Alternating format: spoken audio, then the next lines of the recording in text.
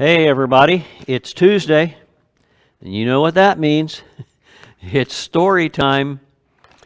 I have to start off this morning though, today with some bad news.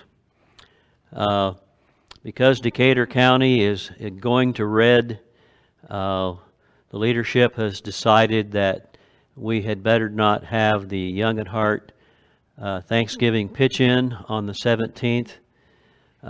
We want to be on the safe side, and all of you Young at Heart people are too precious to us that we don't want to take a chance on getting any of you infected with the coronavirus. So I really hate it because we were looking forward to it, but hey, better safe than sorry, I say. So if things happen to clear up soon, we may be able to work it in somewhere, but as of now, we're going to have to say, no, we can't do it. We have to cancel it.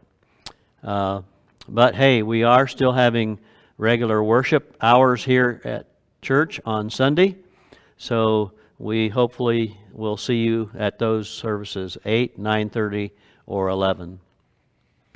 All right, this first story that I have for you today, well, actually, I only have one for you today. It's called The Children's Bible in a Nutshell. And I think it's a little funny, but yet there's a lot of good truths in this. All right, here we go. In the beginning, which occurred near the start, there was nothing but God, darkness, and some gas. The Bible says the Lord God is one, but I think He must be a lot older than that. Anyway, God said, "Give me a light," and someone did.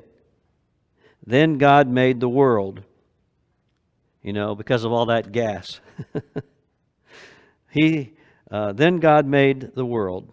He split the atom and made Eve. Adam and Eve were naked, but they weren't embarrassed because mirrors hadn't been invented back then. Adam and Eve disobeyed God by eating one bad apple. So they were driven from the Garden of Eden. Not sure what they were driven in, though, because they didn't have cars back then either. Adam and Eve had a son named Cain, who hated his brother as long as he was able. Pretty soon, all of the early people died off, except for Methuselah, who lived to be like 1,000,000 and something years old. One of the next important people was Noah, who was a good guy. But one of his kids was kind of a ham. Noah built a large boat and put his family and some animals on it. He asked some other people to join him, but they said they would have nothing to do with that. They would take a rain check. After Noah came Abraham, Isaac, and Jacob. Jacob was more famous than his brother Esau, because Esau sold Jacob his birthmark in exchange for some pot roast. Remember, this is a children's version of the Bible. Jacob had a son named Joseph who wore a really loud sports coat. Another important Bible guy is Moses, whose real name was Charlton Heston. We all know that, of course. Moses led the Israelites out of Egypt and away from the evil Pharaoh after God sent 10 plagues on Pharaoh's people.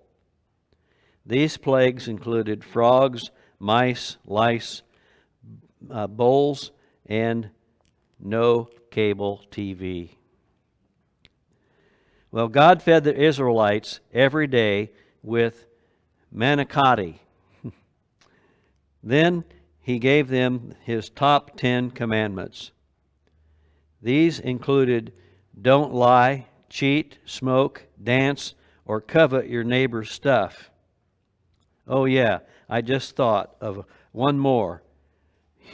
Humor thy father and thy mother. That was a good one. One of Moses' best helpers was Joshua, who was the first Bible guy to use spies. Joshua fought the battle of Jericho, and the fence fell over on the town. After Joshua came David. He got to be king by killing a giant with a slingshot. Imagine that. He had a son named Solomon who had about 300 wives and 500 or 700 porcupines, I don't remember which. My teacher says he was wise, but that doesn't sound like a very wise guy to me. After Solomon, there were a bunch of major league prophets. One of those was Jonah, who was swallowed by a big whale and then barfed up on the shore. There were also some minor league prophets, but I guess we don't have to worry about them. After the Old Testament came, the New Testament came upon us. Jesus is the star of this New Testament. He was born in Bethlehem in a barn. I wish I had been born in a barn too, because my mom, she's always saying to me, "Close the door. Were you born in a barn or something?" It would be nice to say, as a matter of fact, I was. During His life, Jesus had many arguments with sinners like the Pharisees and the Democrats. Jesus also had 12 opossums.